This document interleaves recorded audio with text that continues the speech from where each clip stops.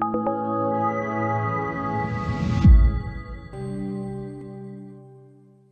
everybody, Mark from the Geek Church here, and you caught me gaming. And if I'm gonna game, I might as well be sporting these great new pair of headphones. And what type of headphones are these?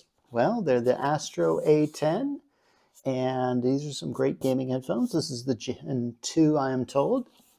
And as you can see, I'm using it to play some, basically just any type of game, because according to this says they're compatible with the PC, the Mac, the PS5, the Xbox Series X and S, as well as the Switch. Now, but as you can see, it really wants to let you know that that's PS5 compatible. I'm not really certain why.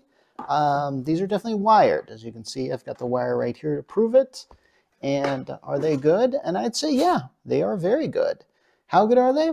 Well, let's just say that, honestly, I've been playing them for a little while now, and I'm starting to get into this game.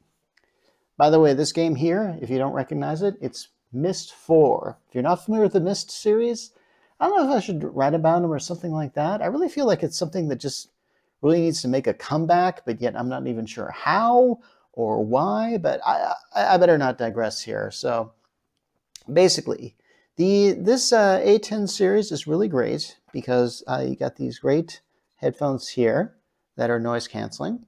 And speaking of noise canceling, we got this mic here. Instant mute. Once you flip that up, no problem. You can just keep going with your game in case you have some interruption or something like that. Oh, also, normally I don't do this with this, but look at this. I can't think of anything else I can bend like that.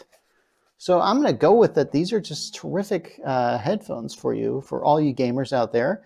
So I highly recommend getting them. And if you want some for your own, you can get them for about $59.99 on the Astro site. And I really hope this isn't the last Astro product we're going to be reviewing on this website. It just seems like we should be reviewing more of them. So basically, it's been Mark Rollins from the Geek Church, and I am signing off.